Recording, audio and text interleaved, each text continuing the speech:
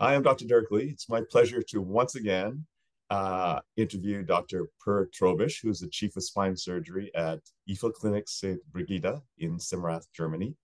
Dr. Trobisch specializes in complex spine surgery for patients of all ages, pediatric and adult. His treatments include operations for scoliosis, kyphosis, severe degenerative changes, fractures, and unsuccessful previous operations. Dr. Trobisch has an enormous amount of experience with vertebral body tethering, which is a non-fusion scoliosis surgery in both immature and mature spines. Today, he's going to share his vast experience gained after tethering over 500 scoliosis curves, including lessons learned and the evolution of advanced techniques. Dr. Trobisch, I'll hand it over to you. Thank you, Derek. It's great to be back. I believe it's probably 2 years or so, or even more than 2 years since we had our first discussion on VBT. And I think a lot has changed, or it's better to say evolved. And we learned so much. We learned a lot when VBT is great, but we also learned the hard way when it was not so great. Happy to share our experience with you. So maybe you remember the last time we talked, I showed you that my approach to VBT was not only based on skeletal maturity, but also based on how much can a patient benefit from a non-fusion technology compared to the standard, which is a fusion. So I told you that time that we have defined different curve types. And this is a schematic drawing of these curve types. And in the other interview that we have together, I showed you a few x-rays. So it still holds strong, and I believe it helps us so much in screening patients. So just a short summary on this. These are all different curve types, and these are different kinds of scoliosis that we see in our practice. And we have the feeling that these types cover pretty much all curve types that are out there. Maybe there are very few exceptions, but pretty much every patient that comes into our practice can be categorized in one of these 5 types. So on the left side, you see a lumbar curve, so going down very close to the sacrum, so the lower part of the spine. And then the curve type changes. And let me just repeat our philosophy on this. Always compared to the standard treatment. On the left side, this patient, the standard treatment for a severe curve type like this would be a spinal fusion. And spinal fusion, I'm not at all against spinal fusion. I actually do many more spinal fusions than VBT cases. Spinal fusion can be great, but this patient would need a spinal fusion of the lumbar spine, or at least going into the lumbar spine. And we can stop scoliosis, we can correct scoliosis, but we do limit flexibility if we fuse the lumbar spine, and we do accelerate degeneration in the lower lumbar spine that is not fused. So it has more stress on the levels that are not fused. So in this case, we say it's definitely worth discussing VBT. This is the first screening tool. And then after that, we check for flexibility and maturity and all these other important parameters. But first we check the curve type. The second one also has a lumbar curve. So it's the same benefit that the patient would have, but the patient also had a thoracic curve. So it's an S-shaped curve. And you see that the middle of the curves, we call it the apex, deviates from the midline. And these midlines, you see these black lines. So in this patient, we found that selective VBT will not work very well in our experience. So selective VBT means you have an S-shaped curve and you only operate one curve of this S-shaped curve. It's a common practice for fusion, but we found that VBT acts differently than fusion. And if we have someone with an S-shaped curve, we recommend to do both curves. So same benefit, but more surgery. Because you have to do both curves. So you have to flip the patient. We do it in a single stage, so we did it on the same day, but it's still, you have to deflate both lungs. It's just more surgery. And then the rest are thoracic curves, or the 3 on the right. The one in the middle, our type 3 is a long thoracic curve. And the next one, type 4, is a short thoracic curve. So these are different curve types. The long thoracic curve is usually more flexible and has a lot of motion in the thoracolumbar junction, so the junction between the thoracic spine and the lumbar spine. And I don't have any evidence on this, but I believe those with the long thoracic curve, they often have what we call a trunk shift, so a very severe asymmetry of the body, and it's a cosmetic problem, but they also have pain because they have to rebalance their spine all the time. So this is completely different than the type 4 as short thoracic curve. The type 3 is an intermediate candidate, I would say. The fusion would usually go down to L2, so somewhere in the upper part of the lumbar spine, which brings a nice outcome. But this patient would also benefit from VBT if all the other parameters are okay. The short thoracic curve, the type 4, would only require a fusion in the thoracic spine, so we don't even touch the lumbar spine. And many patients don't believe that, but there's very limited flexibility in the thoracic spine. You even have the chest bone. It's also a fusion of the thoracic spine just in the front. So you cannot move your chest bone. So this patient actually, we go for fusion, which is really interesting because this curve type is the one that's the best analyzed curve type. So the FDA study criteria is on Linky 1 curves. And the FDA approval, I believe, is a little bit wider now. But some implants in Europe only have approval for this curve type, for Linky 1 curves. Linky 1 is a different classification that we use for fusions and that we don't use for VBT actually, but it's a thoracic curve. So in these curves, we consider patient a candidate for VBT only if they have perfect other parameters, very flexible, a lot of growth maturation, a lot of growth ahead of them. So we rarely do VBT for these curve types. And the one on the far right, our type 5, has also an S-shaped curve, but the S is only in the thoracic spine. So the main curve is in the mid-thoracic spine, and the second curve is in the higher thoracic spine. So technically, it's not possible to do VBT for the higher curve because the shoulder is in the way. So you would only have to do VBT for the main curve, but that will result in a shoulder elevation if you only operate the main curve and not the upper one. So this one, type 5, if he comes to our practice, we say no from the beginning. We don't even have to check for flexibility and all the others. And this is just our approach. I know that there are other surgeons who have different views on that. For example, some surgeons do selective VBT, and some of them have nice results. Some surgeons do, for example, for the type 5, do a VBT plus a fusion. So it's called a hybrid, as you know. One kind of hybrid is that. So it's just our approach, and it works for us. It works very well in our hands. Do you have any questions on that? Do you understand that? I mean, we discussed that before. Sure. I do have a quick question. With a lot of the progression of scoliosis, especially in the thoracic spine, you have a lot of the thoracic kyphosis goes into hypokyphosis and oftentimes to lower doses. Do you find that with VBT in the thoracic spine, it just doesn't correct as consistently in terms of improving kyphosis in those areas? And that's why selective thoracic fusion in those areas tends to be a bit more of a preferred option? So we don't indicate VBT for kyphosis, hypokyphosis, or what we call the sagittal parameters, but we check them, of course. So if someone, for example, is far off one side or the other, then it's probably not a good patient. If he has a severe thoracic lordosis, it's probably not a good patient, but also severe thoracic kyphosis.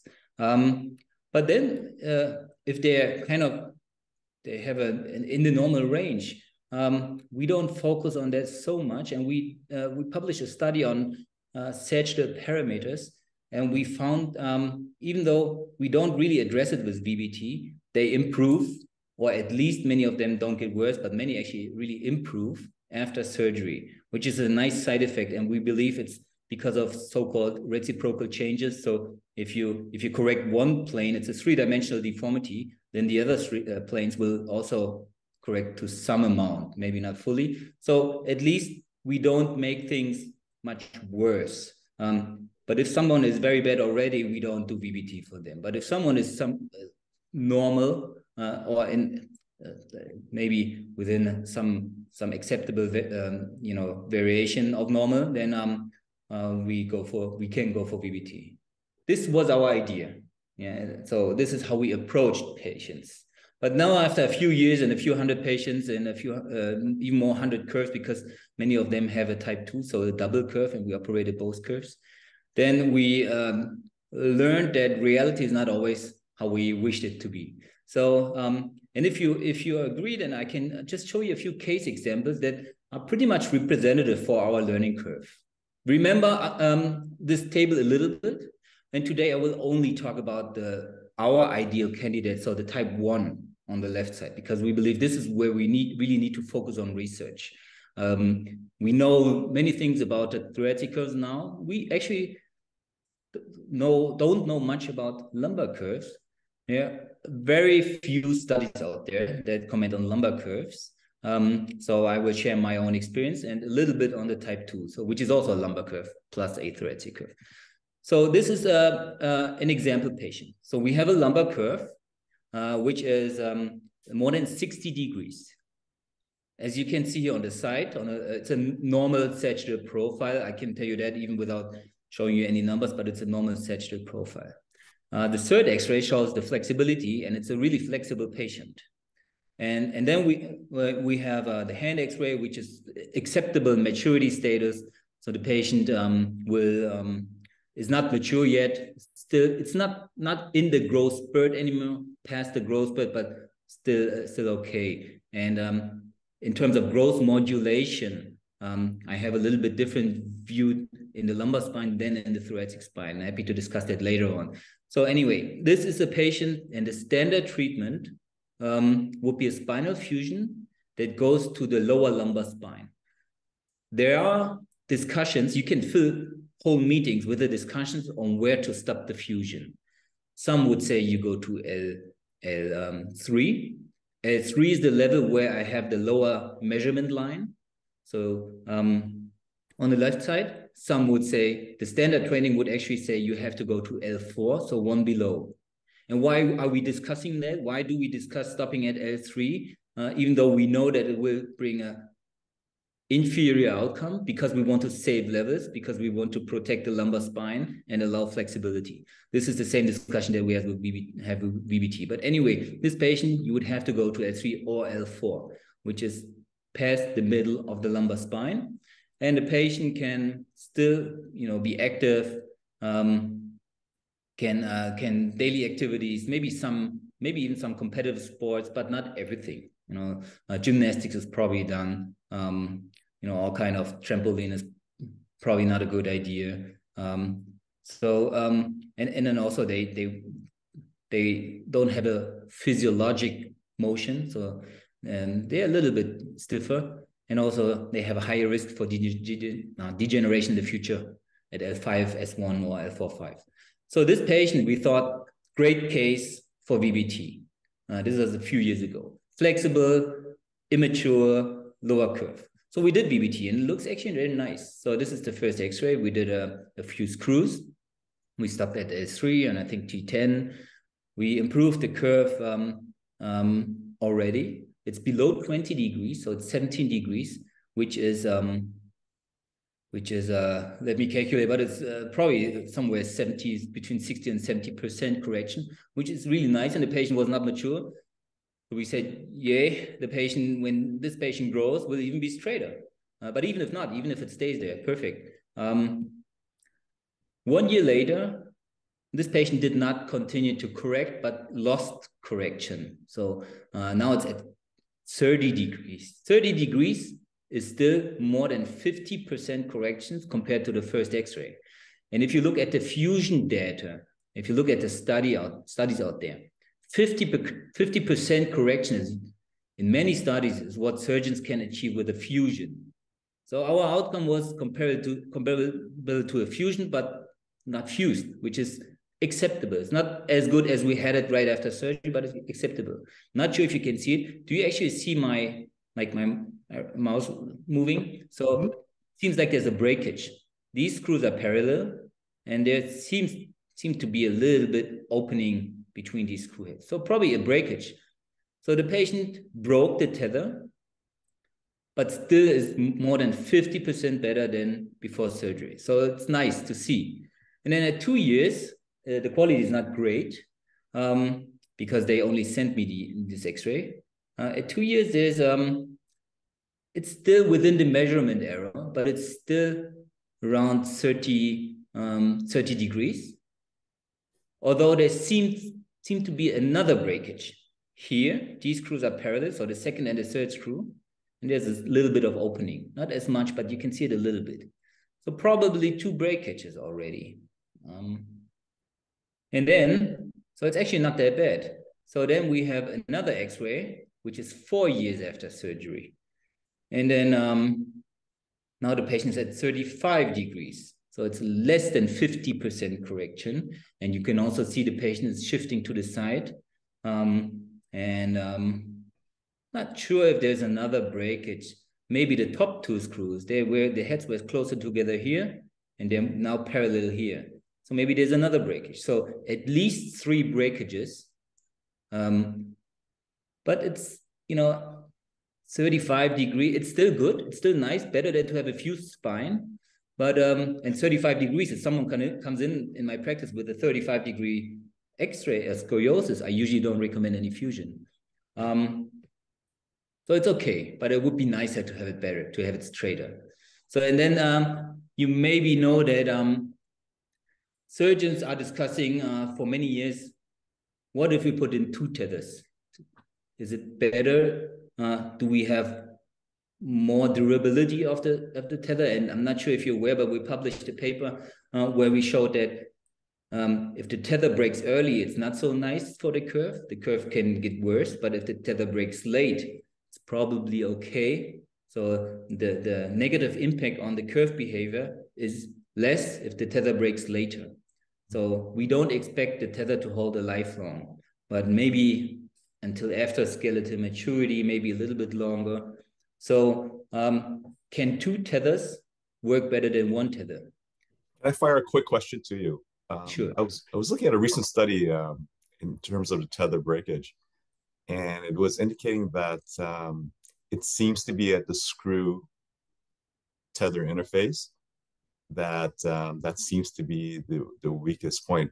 In your surgeries, or if you have had revisions, have you noticed that tends to be where the breakage is, as opposed to being in the middle of the span of the tether? Yeah. So this is a great discussion, and I will definitely get back to you later because I have a nice photo, and then I will explain on the photo because we really focus very hard on tether breakages, and which also means that we actually do a few revisions and we analyze every broken tether, exactly where it broke, and you may be surprised actually, but I'll get back to that. Okay. So this is a time where no one really knows any answers. And whenever you have an idea, you have some doctors and patients who love your idea, and you have some who don't love your idea. So of course, if we discuss 2 tethers, we make the thing stiffer. So because 2 tethers are much stiffer than 1 tether. And then I understand that people will argue, why don't go for a fusion right away if you make it that stiff anyway? So we wanted to know the answer before we start. So we did biomechanical testing.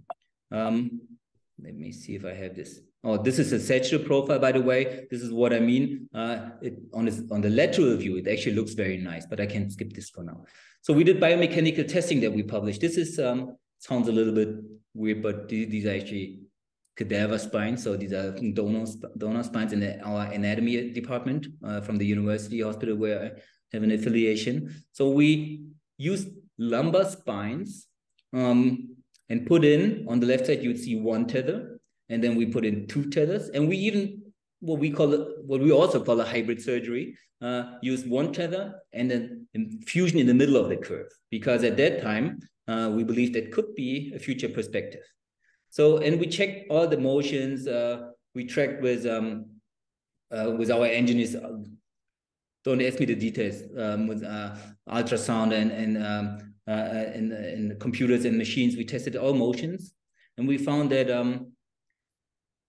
if you have one tether, it almost moves normal in terms of bending and stretching, and in terms of rotation. It does not move more normal in terms of side bending, which is normal because they have a scoliosis. So we actually don't want the spine to go back into the scoliosis. So the tether blocks that direction, and it also blocks the direction to the other way, because then everyone would have an overcorrection in the side bending views.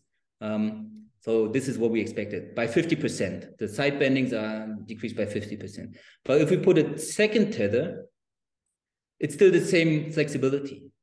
The reason maybe that we don't tension the second tether as much, it's just a protecting tether, but we don't reduce flexibility with putting a second tether. And if we put a short rod in the middle of the curve, in addition to the one tether, then we have some reduction, but not 100% reduction of the instrumented area, but of the global range of motion. So the global, whatever the lumbar spine, what we tested, if I remember right, was somewhere between 10 and 20% reduction. So which is still nice. So we tested that, and then after that we did clinical patients. So here's another girl, same curve type, lumbar curve. Patient would need a fusion down to L3, very flexible, almost overcorrecting on the bending curves, a little bit more mature. So she's what we call Center 7. She will not grow forever. Some would even call her mature already. So there's I don't think there's consensus on who is fully mature or who not. We know a little bit about growth spurt, rapid growth, slow growth. We know most of what we know is on bones. We hardly know anything on disc maturation. So in my eyes, this patient is not a fully grown adult, because the hand is not fully fused, and I believe there's still some maturation going in the disc. So we did two tethers. It's hard to see here because the screws are right behind each other, but trust me, there are two tethers in there. And as we know, there will be breakage. We even overcorrected a little bit. So it's minus 6 degrees now. It's a little bit overcorrected. And then maybe if you see it, there's a little bit off balance. So the head is not perfectly centered over the pelvis. But we know the tether is going to break. And at 2 years, the tether broke. And she has a perfect balance, as seen by the line coming from the head down to the pelvis. Now she is plus 10 or plus 9 degrees. So she comes from 41 degrees, is at 9 degrees. So this is 75% correction, if I'm right, almost a little bit more. In a non-fused spine after 2 years, and I expect, because she was a Sanderson, I expect that she is skeletally mature now. She has a breakage. Not sure. So these are very parallel. So maybe here, maybe even here, but it's hard to say. So, but it could be that there's a breakage. But she's perfectly balanced, has a nice sagittal profile, and a nice curve below 10 degrees. We don't call it scoliosis if it's below 10 degrees, right? It's at least for unfused, unoperated scoliosis. So, any questions on that, Derek? Yes. Well, I know some surgeons are kind of, because of the relatively high rate of tether ruptures, are experimenting a little bit with triple tethers, quad tethers. Do you have an opinion on those approaches? So there's a high rate, and we need to have better implants. So I'm sure the industry will provide better implants, but as long as we don't have them, the idea was to put in more tethers. So 2 tether is, I would say, common practice now for lumbar curves. I would say almost everyone who does lumbar curves puts 2 tethers, even though there's not even a publication on that. It's crazy because surgeons talk to each other. So we meet at meetings and conferences. 3 and 4 tethers, I think there's less than a handful of surgeons who do that. technically it's not that hard, because that means you have 2 rows of screws, and each screw has to grab 2 tethers. So that doesn't mean three or four tethers, doesn't mean you have 3 or 4 rows of screws, because that would be too much hardware. So let's say in this patient, I have 2 rows of screws. So, and each tether has, each row has 1 tether. So that would mean 2 tethers in each screw. I think this is just very temporarily. We actually, you're probably aware, we have bigger tethers now. We started putting them in half a year ago, and they work. Handling is great. I don't know the outcome yet. We will continue to analyze our data. And with the 2 5-millimeter tethers, it's not possible to put them in the same screw anymore. We tried, but it's not possible, too big. With 2 4-millimeter tethers, it's possible. But so I believe whoever does it, for the time, it may be good because it's stronger, but it's only temporarily. After a while, we will have better tethers. So it will not be a trend for the future. That's what I believe. Okay. Do you have any inside information on new tethers? Well, it's not really inside, I believe. So right now we have a stronger one. I believe they will continue to improve the implant. I'm not sure if it's officially launched by the industry, but I believe so. Okay. Yeah. So it's we don't have any special contracts, or we don't do any off-label tethers or so. It's just a matter of time until all the companies have stronger tethers. Yeah. So this is a great outcome, even though it's a breakage, and you have to understand it, and people have to understand it. Breakage is not failure, and you will be surprised of our data. We have a very high failure rate, and not failure, breakage rate, but a very low failure rate. And the paper is about to be published in probably soon. So and then you can see all the details.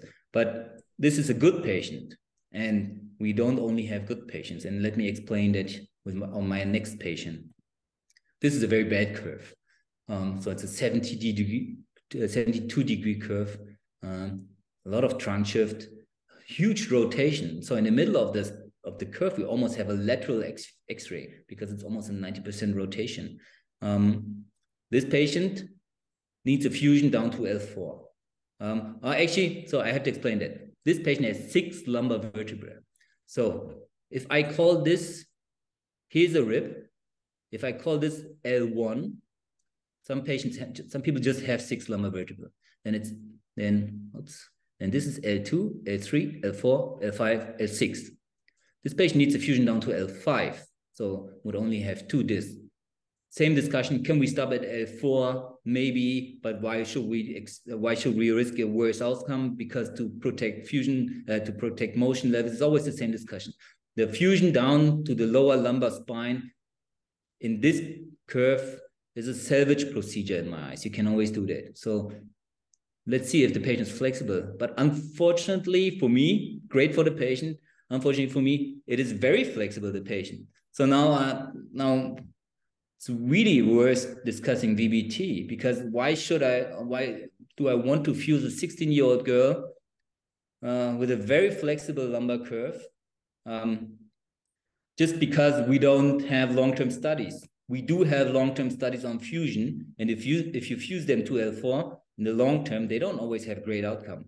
So just because having long-term studies doesn't mean it's the best procedure out there. So we check for maturity, and this patient is not 100% mature in my eyes, but it's very close to getting there.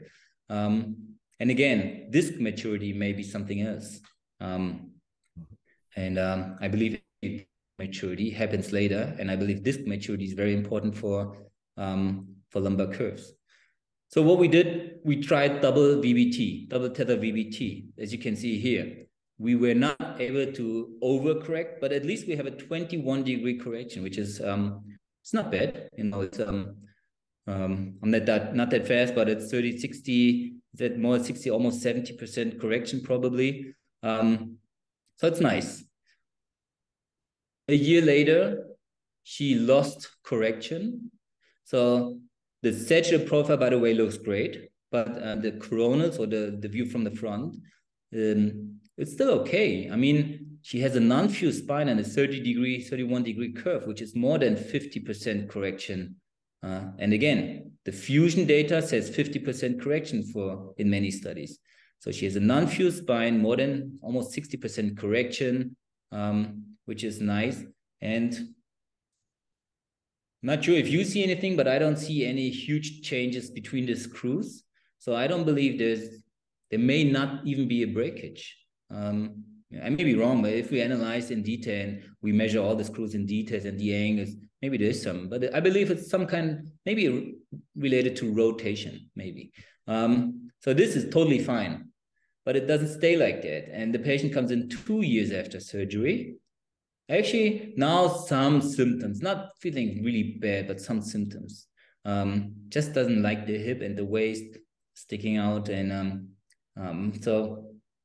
now we're at almost 50 degrees, which is not great. So this is a failure, I would say. We have a breakage and a failure. So let's try to check. So without measuring angles in detail, but can you see, and do you believe that it's broken? And can you tell me maybe where? I mean, you've seen so many x-rays, so help me with this, please, Derek. I would say the last 2 screws, there seems to be a breakage there. Here. Between these two, you mean? Yes. I would say so too. How about here? Maybe not, right? Mm-hmm. Everything I'm looks... not sure if you... Yeah, I mean, we can measure it. Mm-hmm. So maybe, yes. So as you know, we don't really have good ways to diagnose breakage and rupture. There is a rule, if the screw changes by more than 5 degrees compared to the other x-ray, then it's a good sign. But we try to validate this rule, and we found it's high false negative rate. So many breakages don't have changes of more than 5 degrees. We found that in our revisions. Let's go to here. This is what we call L12. So let's go to an old X-ray that would be here. Maybe not. It's hard to say. This pretty much looks straight, right? If you look at the top 4 levels, maybe even 5 levels, at least the top 4 levels, they look very straight here compared to here. And then we did the revision. And what we do with all the revisions, we analyze the tethers. And let's talk about this. So this is what we have. This is the posterior tether, the one in the back. This is the anterior tether. So you were right, the bottom was broken, both levels. Interestingly, the second one where we suggested some breakage was partially broken here. There were a few fibers still attached, and the anterior one was totally intact. And all the rest, there was not even a single scratch, was completely intact. So this shows us many, many things. So first of all, and this is just an example, and we have a few more examples like this that we are analyzing right now. First of all, I believe the one in the back breaks first, and then the one in the front breaks second, because it's the supporting one. Breaks first, then it came that was about to break, and maybe there would have been the next one. You understand? But because this was still partially intact, this was also still intact. So I believe it breaks here, then there, then here, then there. This one, not even a single scratch, not even a single fiber that was broken. So I believe after 2 years, probably fine. Maybe successful tissue remodeling. And now to your question that you had before, these arrows show exactly on the level of the screw. So this one broke at the disc level. It was not close to the screw, same as this. So there are different implants out there. So I can only comment on the implant that I use. Most of the tether breakages don't break at the screw tether implant interface, but in our experience, they pretty much all break at the disc where the patient moves, where there's most motion. Initially we had a few that broke at the screw tether interface. But although I'm not an engineer, I get some information. I believe this screw changed a little bit, its screw profile, but don't, you know, I may be wrong because I'm not, I don't, you know, I don't work for the industry and I'm not an engineer, but that's what I heard. That changed a little bit, and we rarely see breakages on that screw interface. It happens sometimes. I cannot give you any statistic on that, but most of our breakages are here in the disc level. And then also we see, which is a big discussion, some believe it breaks at the apex first, but not in our findings. We find that it breaks from more flexible to more rigid, which means in the lumbar spine from the bottom up, same in the thoracic spine. Let's say you have a few tether from T5 to L1, T12, L1 would break first, and then T10, 11, or T11, 12, and then maybe from the other side, but the apex probably is it the latest area or maybe never, but I still believe the apex is a little bit responsible because the apex is where there's rotation. So if you have a lot of rotation at the apex here, it puts this area more on stress. So this is just hypothesis. I don't have any evidence for this, but this is just my philosophy, and you know, I may be completely wrong, but this is our approach right now. So we learn a lot from tether breakages. Do you have any questions on this? Because I know you're very interested in breakages and ruptures, and yeah. I am, because it makes sense, because you at the lumbar level, the more distal points, there has to be more strain or more stress, right? It's almost like a hinge point. But I was always thinking before and just talking to other surgeons, that it seems that it was the screw tether interface, because of the pinching and the stresses that there at that point, that it would make sense, two different materials, that's the contact point, it's compressing, and you would have more wear and tear. But it's pretty fascinating that you've noticed that it's happening at the disc where there's high flexibility. And I guess I believe that's actually the huge difference between biomechanical testing and studies and real in vivo studies. Biomechanical testing, and I know these studies, and there's just a new one out there from Hong Kong. They have a different kind of motion in their biomechanical machines, like all the studies, and I did them myself. That is not very similar to the motion that a patient has.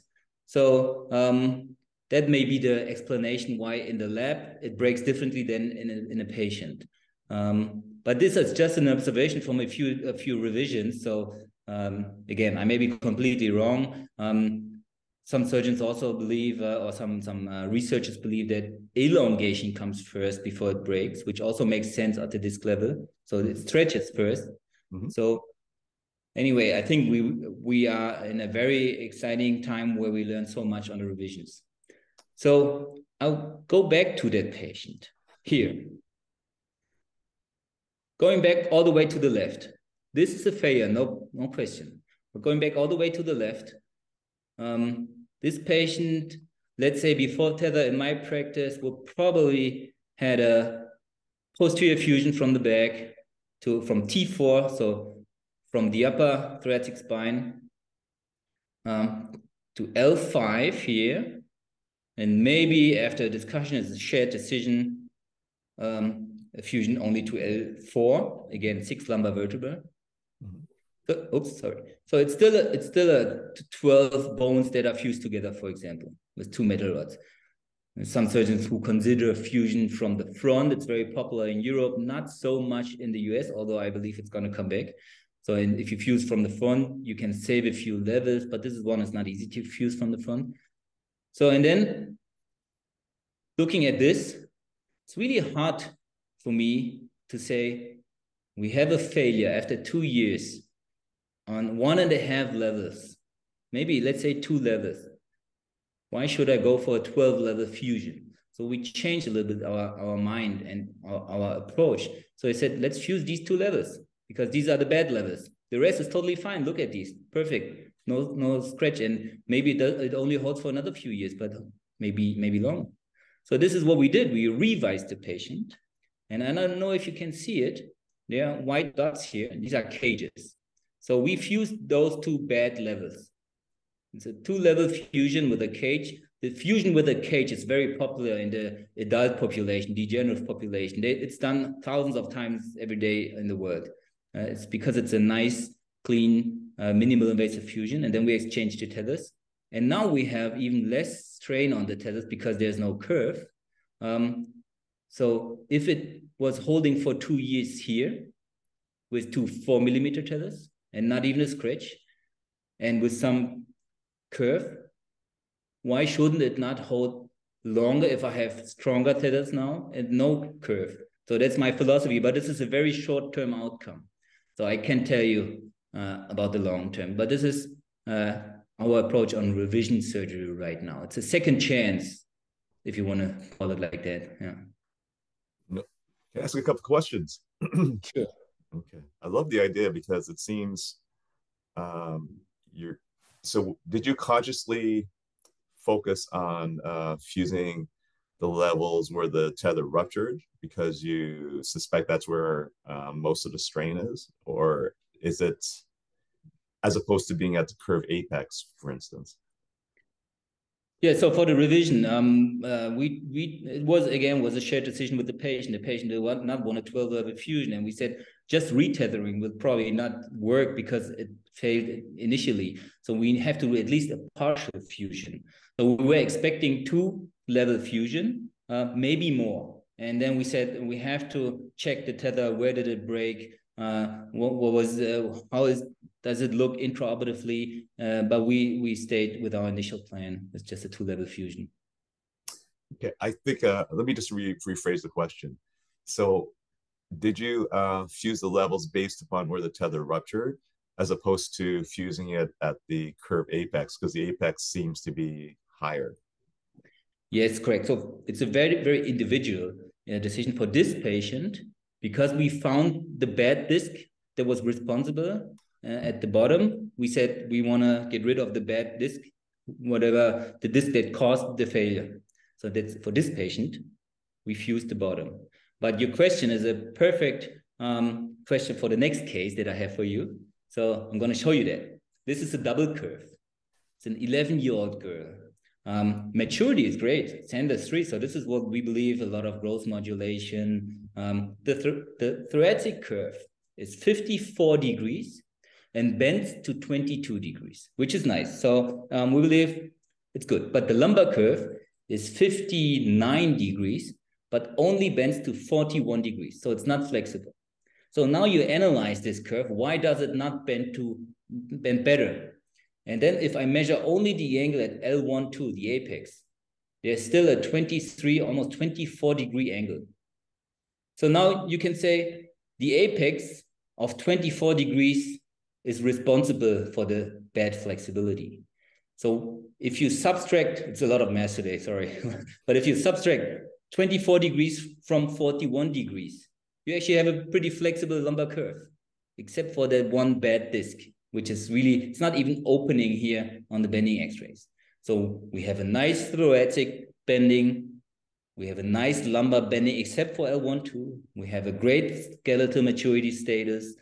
So one parameter does not fit, the others fit. What's the standard? Standard is fusion to L4. It's always, for some of these curves, fusion to L4. Sometimes L3. It's the same discussion. Should we fuse to L4 or L3? Why do we do it to protect levels? So we said, let's just get rid of that bad disc here, L12, and then we may have a better result. So this is what we do for these patients. We fuse L12. By taking out that disc, which is similar to disc release, but I'm not a fan of disc releases in the lumbar spine, especially not if I have to go across the whole spine to the opposite side to detether. So I have to open up that sticky disc on the other side of the spine. So I have to take out the whole disc. And maybe a disc release could work, but I believe a fusion works great. So we put in that cage, so like a plastic thing that we put in there, and it opens up the opposite side. So where the spine is wedged, the concave side. And because there's a cage, I believe it blocks that that the spine can collapse again, that the disc space can collapse again because it's blocked. So now once we get rid of that cage, of that bad disc, we find a very flexible curve. So then we put our two tethers, top and bottom, and you see we try to be, even though she's a center 3, I'm not that afraid of overcorrection anymore because we rarely see it. Undercorrection is a bigger problem and breakages. So I go for a good correction. This is maybe, now she may have 2 10-degree curves. I know she will lose a little bit at the beginning and then she can grow. Surgical profile looks good. Here you see that fusion, that cage. But once again, this is very new. It's not something that we really recommend because we have not analyzed our data. It's just the idea that we have from some patients now. We definitely make sure to collect the data and publish, even if the data is bad, we will publish the results and we may recommend don't do that. We have bad results, but so far it looks promising. Yeah. Okay. A follow-up question. Sure. With I believe, correct me if I'm wrong, with when discs are replaced and those levels are fused, they usually put screws and rods there to stabilize the segment. Do you have really good confidence that the tethers will hold? So this is a great question. This is something that we strongly discuss with the patient because it's so a fusion of a disc is not really, an experiment. It's done all the time. A fusion of an apical disc in an immature patient may be a little bit more unknown. I wouldn't call it experimental. It should not be completely alone, so it needs additional fixation.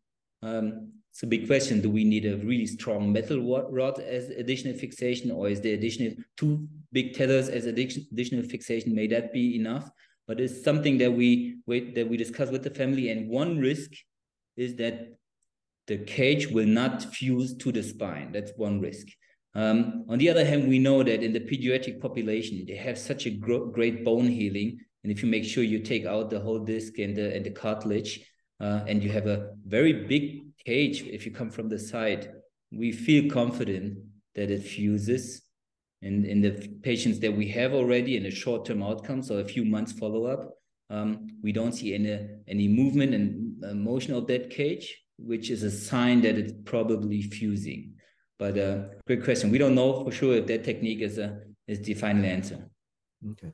Well, I know there quite a few viewers would probably want me to ask, are you comfortable doing this with more mature spines? For lumbar curves, so our type 1, maybe type 2. The final answer is, I believe, a long fusion with metal rods it's a salvage procedure and can always be done. So that doesn't mean you can do VBT or AC or whatever you want to call it for everyone, because if you have an expected high failure rate, it's also not a good idea. So we believe it can be done in older adolescents who don't have who have not completed a skeletal maturity, which we see on X-rays, so up to Sanders 7. We believe if you have older patients than Sanders 7, you need a very good reason to do this, and maybe in combination with some cages. So they need to be very flexible. They need to be very active. They earn their money and they're living by dancing or something like that. So it's still not experimental, but a very unknown technique. So I would say, as a general answer, in our practice right now, up to Sanders 7. So there still have to be some immaturity. Yeah. Okay. And that also actually brings us to the discussion that we had before. You asked me, do I do VBT or AC? I knew that this technique will evolve. And I showed you my first patient, 5 screws, 1 tether.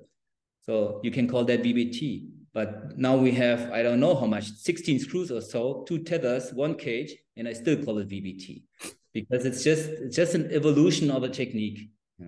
But different terms out there, and sometimes I call it ASC. It's just a non-fusion surgery. Yeah. fully understand. Would you ever do the cages with the apical fusion for higher levels in the thoracic spine, or would you kind of limit it to the thoracolumbar junction and below? So cages, I don't do in the thoracic spine because the disc is so small, you cannot put in, you probably could, but you don't need to put in cages, but you can still a fusion in the thoracic spine. You just take out the disc and the cartilage, then you can do a fusion. This is in the lumbar spine, we do it that we don't want to risk kyphosing that segment. So that on the side view that it is, you know, that the patient's leaning forward after a while. And also there's much more disc space in the lumbar spine. And this will probably not fuse if you only take out the disc. So in the lumbar spine, we put cages in the thoracic node. You mentioned before about the maturity of the lumbar discs and how it's not really well understood. And I believe from our previous talk of a couple of years ago, you mentioned that it's much more hydrated, much more flexible in an adolescent, and as you get older, it becomes really more tough, more stiffer as well. How does that impact the surgeries? Yeah, so this is all hypothesis, and there's no good data out there. But let me explain why we have this hypothesis. So first of all, if you look at the lumbar scoliosis, there's not so much bone wedging compared to a thoracic scoliosis. So the scoliosis in the lumbar spine usually comes from disc wedging. So the bone looks actually almost normal, but the disc doesn't look normal. So that means you don't need so much bone modulation. And bone modulation comes from a lot of growth. So, so this is why we can accept doing VBT later for lumbar curves than for thoracic curves. For thoracic curves, they need a lot of growth. So you really need young, immature patients. Otherwise, we don't even do that. But for lumbar curves, we can accept doing it a little bit later. So, and then the next reason for this hypothesis is if you operate pediatric and adult patients like we do, and also pediatric discs, for example, for anterior fusions, then after a while, you see differences in that disc. Pediatric disc, if you cut into a disc, it looks completely different than an adult disc. So an adult disc is very solid, almost very stiff, and pediatric disc it's almost looks like not really like water, but almost like you cut into the annulus and it almost some glue coming out there, some slime, something like that. And what we found is that it does not necessarily correlate with Sanders ERISA score. Sometimes we have someone with the ERISA 5, Sanders 7, or Sanders 8, and we want to do a fusion and we cut into the disc, and it still looks like a pediatric disc. And sometimes, rarely, but sometimes we have someone with a Sanders 4 or 5, we cut into the disc because we want to put a cage at the apex or a disc release, and it almost looks like an adult disc. But this is rare. Usually, even those patients where we believe they finish skeletal maturity, they even have disc tissue that looks like a pediatric disc. So I believe disc maturity comes a little bit later than than bone maturity. Can't tell you when. And then the next reason for this hypothesis is scoliosis develops in pediatric adults and patients. You can have a straight spine when you're 11 and you can have a curved spine when you're 12. What you cannot have is straight spine when you're 20 and a curved spine when you're 25. That doesn't happen. So what you can have is a straight spine when you're 60 and a curved spine when you're 65. So somewhere between 20 and 60 years, a spine does not curve if it's straight from the beginning, but it curves when they're adolescent and it curves when they're older. In adolescents, we don't know the exact reason. We know it has to do with growth. It is stable, when you're between 20 and 60. And in the adult population and in the older population, we know it's because of degenerative changes. They disc lose water. So our hypothesis, if we combine all three theories together, try to have a straight spine when they're 20. So, and then hopefully it can stay until for a few decades until the degenerative changes happen, and then it may curve back. But if they have it straight, some curved spine, not fused spine, it's probably a benefit for the patient. You notice that for severe curves, you notice that for instance, in that patient where you had to do the apical fusion, is that disc that's under the most strain, the most wedging, is that physiologically different than the other discs? I think I cannot answer this question because we try not to take normal discs. Mm-hmm. So we take the apical disc, which to have a good answer, I would have to take all discs in this patient. So I can't really compare in that individual patient. Yes, in some of these patients where I take out the disc, it may look a little bit different than in another patient, but I can't tell you if it looks different than another disc of the same patient. Okay. Very good. Now, but I actually believe in these children, there's not much degeneration. They don't look degenerate like in a 60-year-old or so. Okay, so even if it's like an 80-degree curve at the disc at the apex that's really wedged, it's still going to be a healthy disc relative to the rest. But the disc can be healthy, but if on the bending side view, the disc didn't even get parallel, there's no function of the disc anymore. So even if the tissue is healthy, it does not add to any flexibility or motion of the patient. So the segment may be not normal anymore, even though the disc tissue is normal. So this is why, especially in those rigid apex, we feel optimistic that this could be an option for them fusing the apex. Excellent. Okay. Dr. Trobisch, thanks for sharing your skills. It's incredible that you've done over 500 tethers. Can't believe that. You started when you were 20, I think, with your surgeries. And, thank you very much for having me. Yeah. My pleasure. My pleasure. Moving into the future, how do you feel in terms of this particular process in terms of the apical fusion with the tethering? Do you think you've hit the kind of magic solution for lumbar tethering? I thought that so many times and I was wrong. Doing lumbar tether, I thought this is the way to go. We will only do lumbar tethers in the future. And I was proved wrong because they broke too early. Then putting two tethers, I thought that's the solution. It's not the final solution. So now we do one level fusion, sometimes two level fusion. It may work, but if, it may also result in a full fusion in the future. And we're back to where we were 20 years ago. Actually back to where we were 40 years ago, doing only anterior fusions instead of posterior fusions. So, it's really hard to say, but for now we feel it's worth trying at least. Yeah. Absolutely. All right. Thank you so much for your time, Dr. Trobisch. I really appreciate your information and being able to share that with the audience. Thank you so much. Thank you.